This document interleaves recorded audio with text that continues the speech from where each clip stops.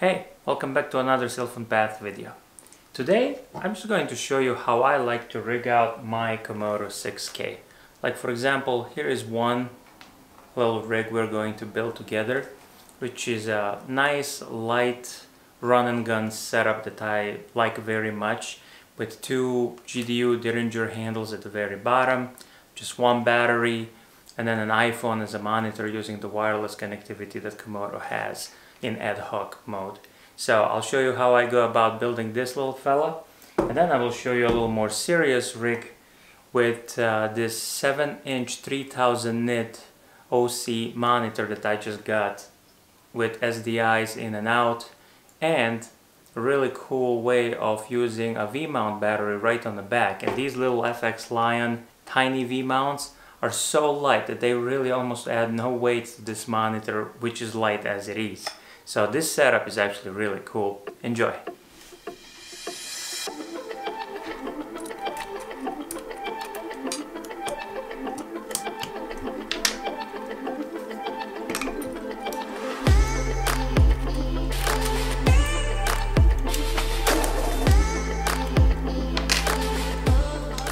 So as you can see, these give us plenty more mounting points on the sides of Komodo so that we can do other cool things. These are the GDU Derringers. They're really cool handles made out of real wood and have this really sturdy aluminum top, and they just look really cool. I was worried originally that they would be very small because you can really hold them only with 2 fingers. And especially if you go too close to the camera, your thumb cannot actually fit here, because thumb is meant to actually go here, so there isn't all that much grip, but they really work out well and they're just beautiful. I mean, as you can see, they have this badge, have this Global Dynamics United logo, the burning tie, the nuclear explosion thing. Yeah, they just really look good. So most people mount these somewhere here. However, when they are here, you absolutely cannot put your thumb through this. Ideally, and in the future, I'm going to get a rosette mount here so that I can rotate them nicely, but for now, since I don't have one, I don't want them actually here, I'm going for this very much lower position. As a benefit of mounting them all the way here is that I can hit the record button with my thumb. It's actually at a perfect position. So even though this one doesn't have a trigger right here, having it right here is actually really cool. We're going to put this 3/8/16 right here at the very top, and then this little smaller one 1/4 right underneath it. Now you have some play here, so before you tighten it, you probably want to make it straight so that they are not pointing down. You have it there, just tighten up. I'm not really sure how tight these have to go, but I kind of go somewhere in between. I don't want to overdo it, but I don't want to underdo it either and then have them loose and scratch things up. So here's the first one. You could actually run and gun just with this one. Like, you really don't need to. You can support the camera right from the bottom here, and this little guy is probably 1/3 of the weight of red outrigger hand. But I really like this. This is cool. Now see how I said, like, when you put the thumb here, I don't have a grip that much, you know, like my thumb wants to skip, but when I go now underneath here, this is going nowhere. So let's put the other one on.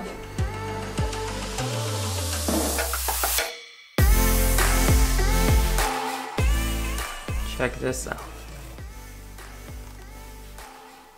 So a really cool thing is that these actually have 3/4 20 mounts right here in the front. So if you wanted to rig something else out right here in the front, like if you wanted to put a hot shoe here for some reason, right? You could do that. Or if you want to rig out some kind of trigger or something.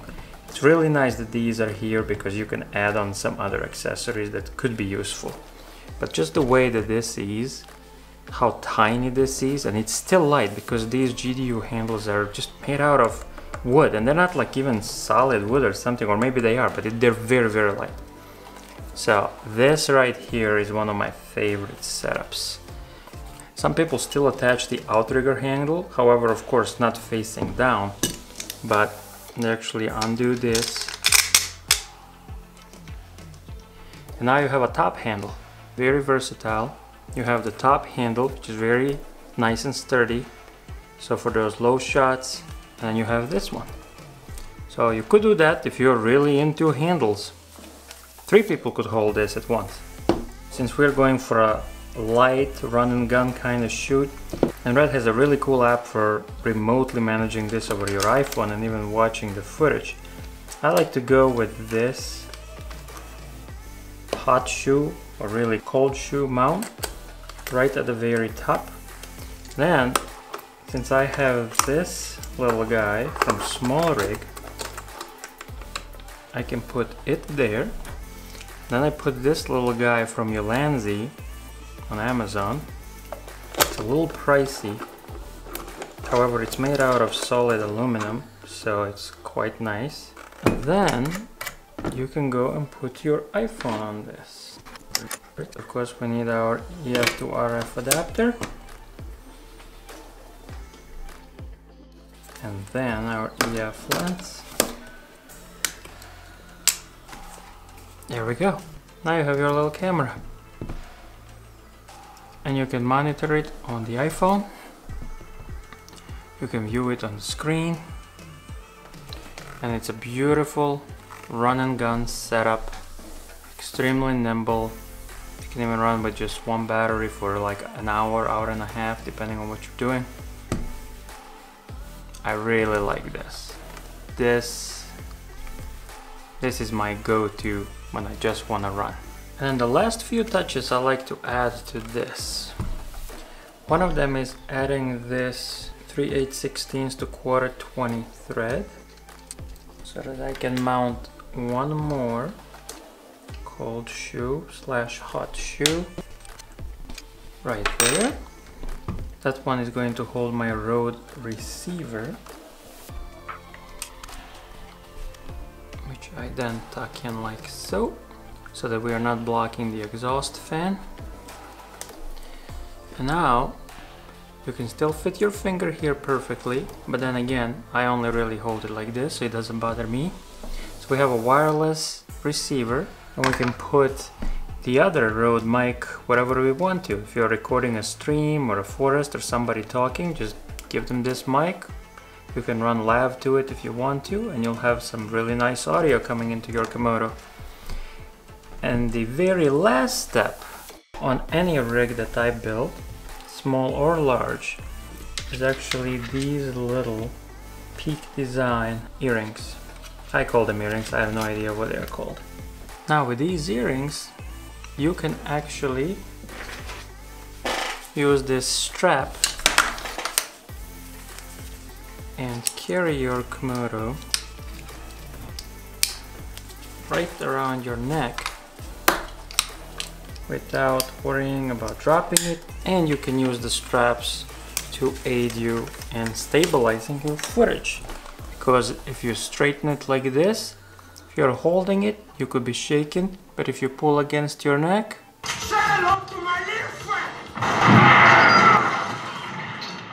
I love these things. They say they can hold like 200 pounds each or some crazy amount like that, so I trust them implicitly that they will hold my Komodo without any problem, even when it's rigged out much heavier than this.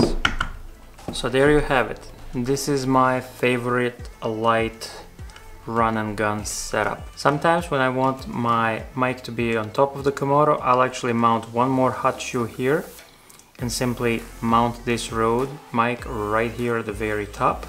It actually works really well for me and I like it a lot. And other times when I'm using a bigger lens, like for example this 15mm IRIX Cine lens, they actually have this really cool mount which is meant to go on the bottom to support your lens, so that you can put it on the rails or whatever, but I actually mount this on top, and then I'll put a hot shoe and mount my mic right on top of the lens like so. This setup I like very much. Plus it looks really cool. Now with this IRX 15mm lens, this becomes a little heavier, and you will really welcome the strap from Peak Design because you want this around your neck.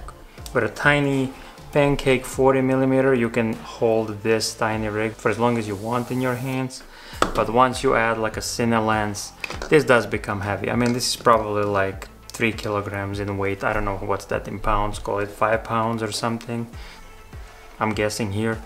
But it's not necessarily light anymore with the cine lens. However, it is compact, and it's a really nice setup to go out and shoot. Like, I love that this Komodo is so small because I see it sitting on my desk, and whenever I go outside I simply pick it up with me and on my neck it goes. Like, that's the idea of a camera. You want it to be inviting, you want it to make you want to take it places, and this little guy definitely does that for me. Now, before we build the next rig, I'm not going to take you through the whole disassembly process of this, so I'll just see you in about 1 second. I left the earrings on, and the EF to RF adapter and the Timmy ribs are still on the camera. Now from here, we're going to go back to this guy and put the red outrigger handle. Now let's talk about the monitor. This right here is the OSEE G7 advertised 3000 nit brightness monitor. It has a lot of different tools built in, and I will actually go into a review of this monitor later on in a separate video, but it's a really good monitor. It has both SDI as well as HDMI in and SDI and HDMI out. It has DC in 11 to 17 volts, and it comes included with a D-tap cable that can go straight here. And then underneath this is actually Sony FP battery or something like that. However, they nicely ship it with this V-mount lockable adapter so that I can use my V-mount batteries like this little FX Lion one. It simply clips on right there. It won't fall out unless you press this. So D-tap is here, and then I simply go and put the power in here. And now you can power this little monitor with your battery, and as you can see even here, it's extremely bright. Like, this thing is no joke. You can see this in almost direct sunlight. It's really good.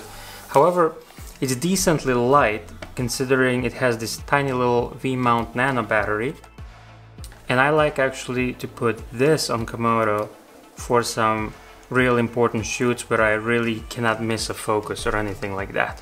You have multiple options for mounting monitors.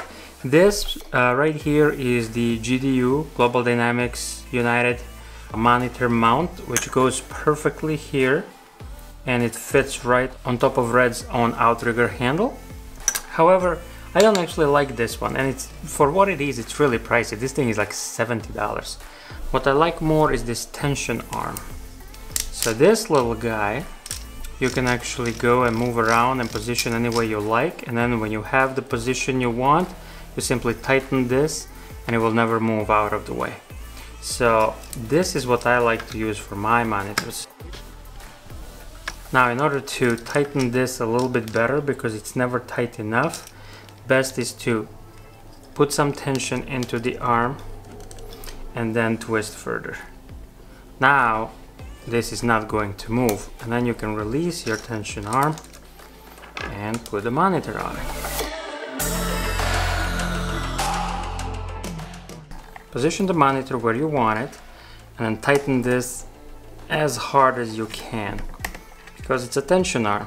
It needs to have some tension, unless you want to not have tension and you want your stuff to move around, which is also fine. And then we need batteries. My good and trusty 45 IRX, and I'll just go and mount my 1/4-20 Manfrotto release plate. See, right there. And then Komodo can sit straight and everything is fine. This gives me enough clearance to change the aperture and to do the focusing. And it's very balanced this way. The balance lays right here. So if I wanted to add something more at the back, that would be fine, but again, it depends what lens you really put up front. Now we're missing only one more thing, and that is the SDI cable. This is a 3-foot coiled one. However, I'm not a fan of dangling cables and whatnot, and this cable just seems like an overkill. So I went and bought a couple of different ones until I found the right one. I even bought this purple one, and then you had to go like around maybe here and, you know, make like a little mess. However, the other day I got this little guy. This is a really thin, super awesome right angle to right angle SDI BNC kind of thingy, which works quite well. I think this one is a foot long, so we're going to put it here, okay, and straight back here into Komodo. All you need is a foot long, and now this tiny little cable is all you need to get from the monitor where it is down here. And there you go. Once I get the V-mount back plates here, I bought one from Tilta and one from Core SXW or whatever they're called. You can actually remove these two batteries, put the V-mount battery here, and then instead of having a battery on here, you could put the battery on the back and power this monitor from your V-mount at the same time that you're powering Komodo. So that's gonna be a second kind of setup that I have with this to see which one I like more. For now, I finally found these BPs. I actually ended up buying them for a ton of money on eBay used, but I really wanted to have recommended BP battery here so that I can have hot swap capabilities and you know, enjoy my life and not have to just worry about having one battery. However, this does get heavy, but then again, we do have these little earrings from Peak Design, and just put these little guys in here. You have the stable way of shooting. You're looking at a really big, much bigger than this little guy, monitor. If they made a 5-inch of this, I would buy it in a heartbeat. However, the one with super high brightness is only made in 7-inch, so I had to go for that one. But this is a phenomenal setup to go around, shoot, have some fun. Say hello to my little